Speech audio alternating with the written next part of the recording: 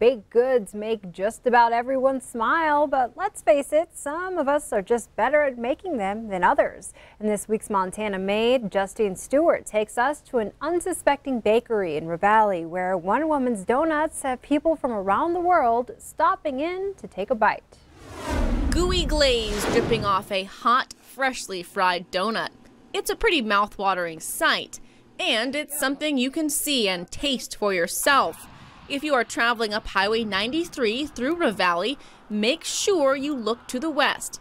Nestled behind the railroad tracks is the Windmill Village Bakery, a place that has become a must-stop on the way destination. We get a lot of tourists. This corridor is pretty much the main road to everywhere that the tourists go out here in this part of Montana. The bakery has gotten so popular that I showed up on a Monday when they are closed. Usually lines are out the door, which means there's no time to talk. Of course, things weren't always this busy. When they finished building the bakery in 2005, they started off small. When I first opened the doors, I did all of my baking in 2 toaster ovens. So I could fit 1 pan of 6 muffins in there, 6 cookies at a time, 1 pie. It didn't take long for customers to start asking for more. Well, what about pie? Well, how about bread? What about, so we just kind of expanded depending on what the customers were asking for, and that's how it evolved. 4 ovens, 1 proofer, mixers, and 3 Butterball turkey fryers later, Nancy bakes from April straight through to the end of November. Her most popular item, easily the donuts. The donuts have taken on a life of their own. They're probably the thing we're most known for, are the donuts. So it was my mother's recipe.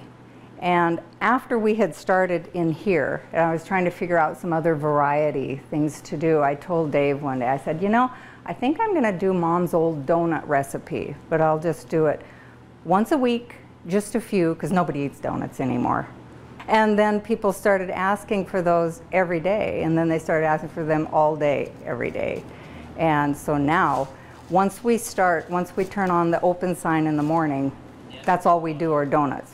Everything that I make other than donuts, I have to have done before we flip on the open sign, because it's just constant donuts, because we like to serve them fresh. Which keeps customers coming back, the regulars and the tourists, many of which have actually planned their stop at the bakery after hearing about it on social media. Huge, huge impact, because you're not just confined to the local area. It is all over. We get people that come from the East Coast, from other countries, who say, we saw you on the internet.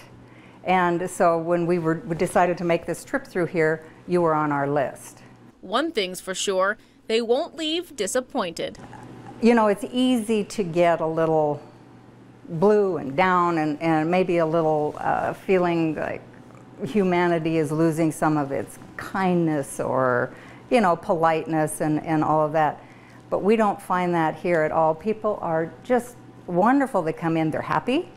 They have to wait for donuts, you know, it lines up and people have to wait. They're jovial and they're happy and they say, no problem, it's okay, everything's good. So you see that wonderful side of humanity again. Which is easy when you're good at making smiles from scratch. In Ravalli, Justine Stewart, MTN News. And Justine tells us the Windmill Village Bakery takes orders for Thanksgiving pies. You can find them online on their Facebook page and website. Now,